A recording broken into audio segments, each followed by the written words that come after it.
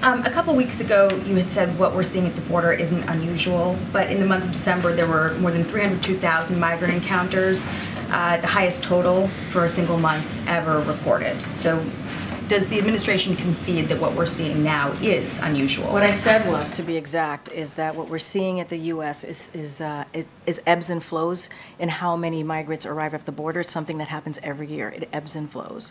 And it's fueled by efforts of smugglers to encourage irregular migration.